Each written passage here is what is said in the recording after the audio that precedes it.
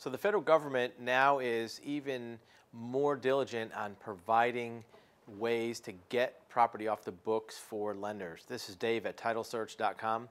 Fannie Mae, one of the largest quasi-government lending institutions, announced financing for foreclosure properties which may not be available through traditional lenders.